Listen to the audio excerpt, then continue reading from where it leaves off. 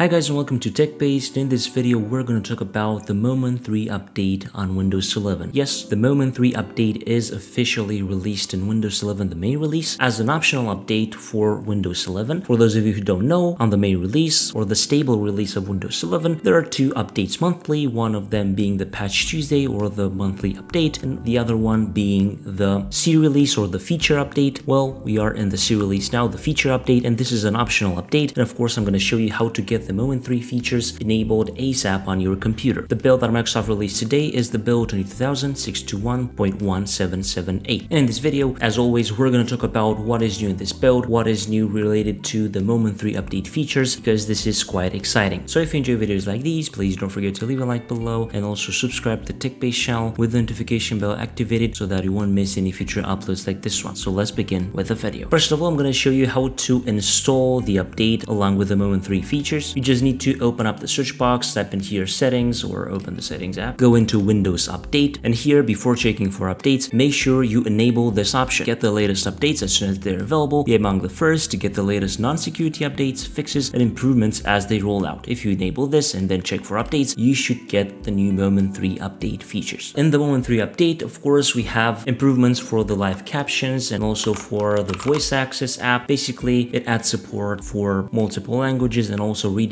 some of the aspects in the help page of the voice access app. The Moment 3 update also adds a VPN status icon, a small shield to the system tray. It displays when you are connected to a recognized VPN profile, and basically you'll have a little icon added to your icon when you are connected to a recognized VPN profile. Also, the VPN icon will be overlaid in your system's accent color over the active network connection. You can now choose to display seconds in the clock on the system tray. This is also really nice. By clicking on the taskbar settings, and then going down to taskbar behaviors, and you should notice this new option, show seconds and system tray clock uses more power, and you will get the seconds in the system tray clock, which is a very nice addition in the Moment 3 update. This update provides a copy button for you to quickly copy two-factor authentication codes. These are notification toasts you get from apps installed on your PC or from phones linked to your PC. Note that this feature only works for English. In the File Explorer, we're also getting access keys shortcuts. In the context menu, an access key is a one keystroke shortcut. You can use it to quickly run a command in a context menu using your keyboard. Also, this update adds multi-app kiosk mode, which is a lockdown feature. If you're an administrator, you can specify the apps that run on a device. Other apps will not run. This update also introduces live kernel memory dump in the task manager. You can open the task manager and then go into the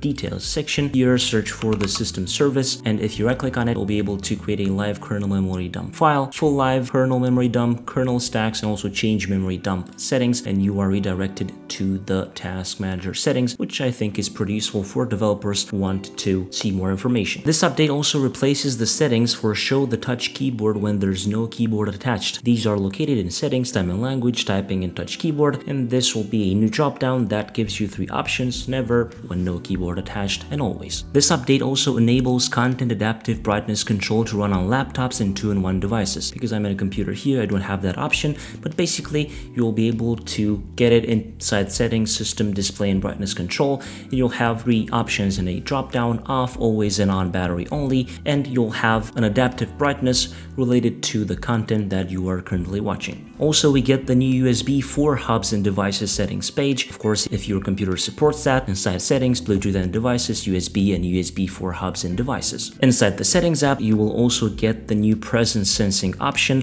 of course only if your computer supports that, and if you have a device that has compatible presence sensors, you can now choose the apps that can access those sensors. The search within settings was also improved, and also pressing the print screen key opens the snipping tool by default. You can turn off the setting from settings, accessibility, and keyboard. If you have previously changed the setting, Windows will preserve your preference. Inside system and multitasking, you will get a new limit of 20 most recent tabs. This basically affects the number of tabs that appear when you use Alt+Tab and Snap Assist. And finally, related to the Moment 3, this update also improves the cloud suggestion and the integrated search suggestion. This helps you to easily type up your words in simplified Chinese using the input method error IME. So we're very happy that the Moment 3 update is finally here. And related to this build, build, we're also going to talk about some features that don't require you to have that toggle enabled inside Windows Update. And these are some features that are not maybe related to the Moment 3 update, but to the particular build that Microsoft released today. And here we can note that this update provides the full amount of storage capacity of all your Microsoft OneDrive subscriptions. It also displays the total storage on the accounts page in the settings app. Also, this update adds Bluetooth LE audio. This improves audio fidelity and battery life when you pair your device with Bluetooth audio devices. This update also addresses an issue that affects access to tab settings for IE mode sites, and also an issue that affects audio playback. It fails on devices that have certain processors. And basically, these are all the highlights of this update without having to enable that toggle inside Windows Update, as I've said. So yeah, we're finally happy that we have the Moment 3 update in the May release. As I've said, if you want to get it right now, just enable that toggle inside Windows Update and you'll have all the new features. And if you want to find additional information, you can always check out the article below in the video's description. Please let me know in the comments your opinion on this Moment 3 update. And of course, if you enjoyed this video, don't forget to leave a like below and also subscribe to the TechBased channel with the notification bell activated so that you won't miss any future uploads like this one. I was Emmanuel from TechBased. Until next time, have a nice day.